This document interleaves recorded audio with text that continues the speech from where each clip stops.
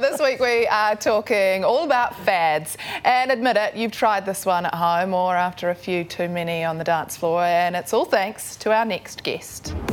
Yes, indeed, the backpack hit himself, Russell Horning.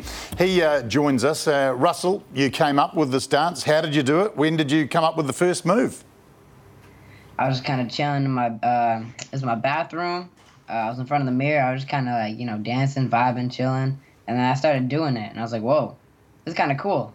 And then eventually I put it on Instagram and it blew up. Amazingly, you've spun this into a new EP and a new single. Has this just made it possible for you to pursue your other passions?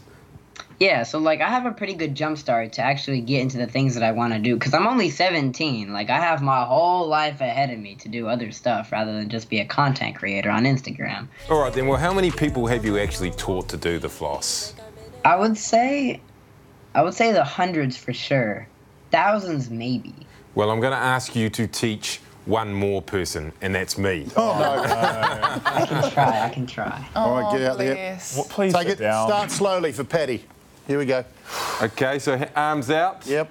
In front, Cross. across and back. Great One job. behind. And across and back. It's actually Full speed now. quite easy. Yeah, yes. And you gotta keep a straight face if you can. Sometimes I just can't. I just start laughing. But most of the time, I'm pretty good at it. Paddy, you're nailing it, mate. Paddy, sit down, mate. Sit down. He's sit on down. fire. If that's the way you floss your teeth, you're going to do yourself a lot of damage. Sit. Paddy, stop it. I'm afraid. I know you're in the vibe. I know you're in the groove. Leave it. He's so talented. Great instruction, Yeah. Russell. Not your fault, that debacle. Thank you very much for your time tonight. Oh yeah, thank you for having me. Yeah. If there's one thing I've learned about fads is that when middle-aged white guys start doing them, they're dead. It's kind of true. That might have just happened. Oh, I do want to address the elephant in the room, though.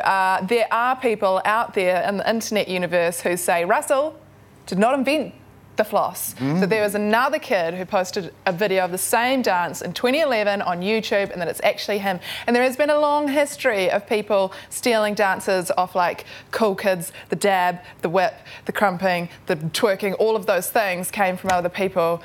If Russell stole it, so be it. I like his vibe. All I'm going to say is that the phrase is flossing with my homies. Where were you guys?